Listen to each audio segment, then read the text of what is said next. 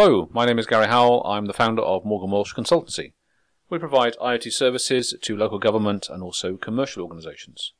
We're going to look at the Multitech outdoor LoraWAN gateway called the Conduit IP67, and specifically how to construct the hardware including the antenna systems. The main unit is of a very robust construction, and along the top edge we have antenna connections. On the base we have mounting points, and on the bottom edge further connections. We have one or two antennas depending on how many radios you ordered, and a dedicated GPS antenna. And there's two smaller antennas for the 4G connectivity. I'd also strongly recommend fitting a lightning arrestor. I only have one here, but you'd normally have one per antenna. Also a PoE power injector, and an antenna extension cable in case you wish to mount the antenna separate from the base unit. There's also a mounting kit, and you'll also need a suitable length of exterior grade network cable, Cat5 or better, with an unbooted end. And of course a cable for your laptop connection. Looking at the main unit in more detail, along the top edge we have antennas for the LoraWAN radios. This is radio 2 and this is radio 1. And here in the middle we have the GPS antenna connection. Along the bottom edge we have two antenna connections for the 4G connectivity, and in the middle a network connection for Power over Ethernet, and also for Ethernet connectivity to the internet if required. And finally next to that a socket for your SIM card. To construct the antenna system we take our antenna, our lightning arrestor. Here I'm just swapping the nut and the star washer over.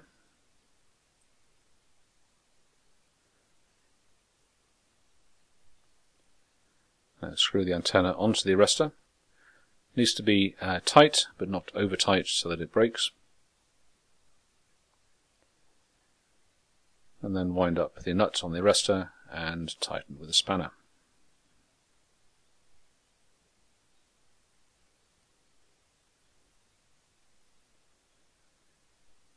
Now we take this assembly and attach to one of the LoraWAN ports.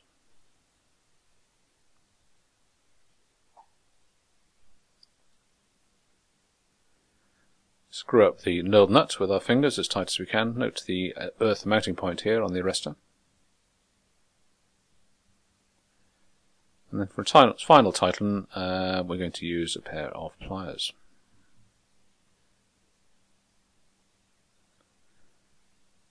And we should find we get another 1/8 of a turn or so to ensure the connection is nice and tight.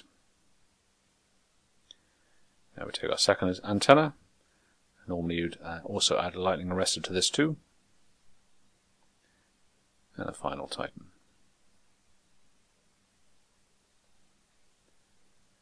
Now we take our GPS antenna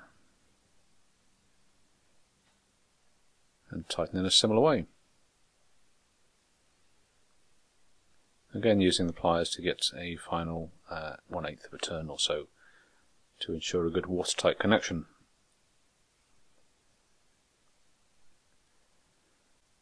On the bottom edge of the unit we'll now attach our 4G antennas.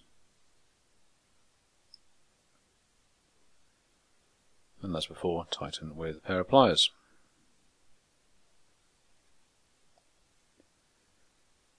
Now we're going to add our SIM card. So remove the clear plastic cover. And taking the card, and in our case it's pins up towards us,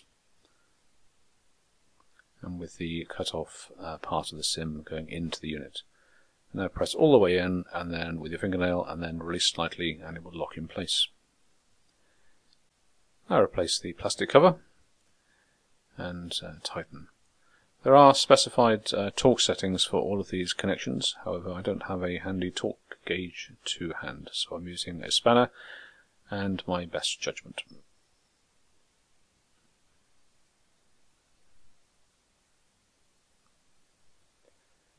Now we'll add our network cable, so unscrew the outer nut, and the grommet is split so that the outer case can come off. And the internal rubber grommet is also split to allow us to insert the cable. So take your exterior grade network cable,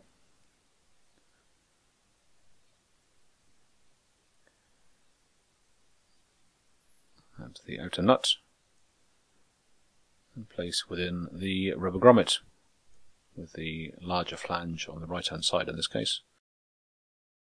And then the outer harder case around that, again with the castellations on the left hand side in this case.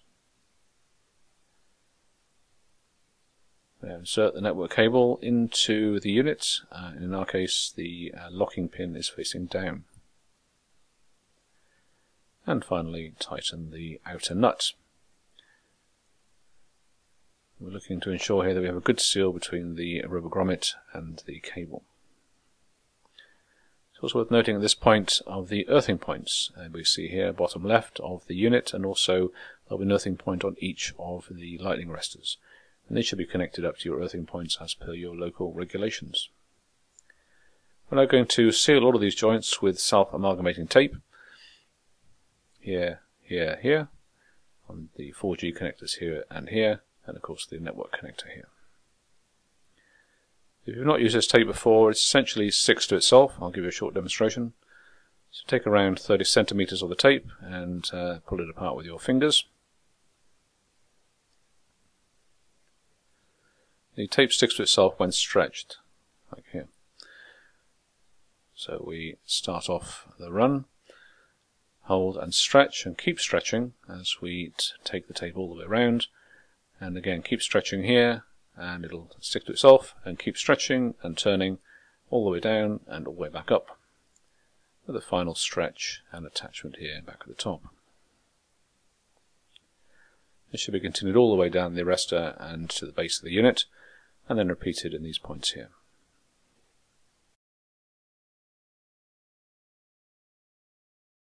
Now we have the mounting plate, which goes on the back of the unit through these 4 mounting holes here.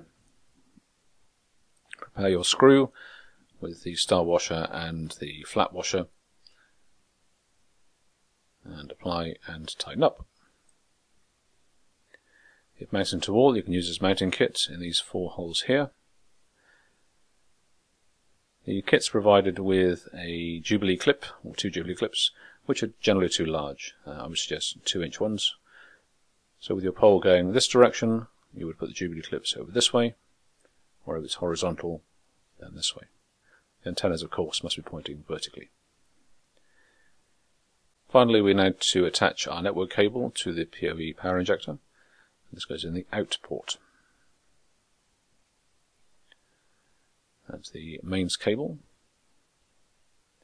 And finally, the cable for your laptop for configuration. The hardware is now ready for the next part of the configuration, which is through the web interface, and this will be covered in a separate video. We hope that you found this video useful. If there's anything we can do, please do get in touch. Thanks very much for watching.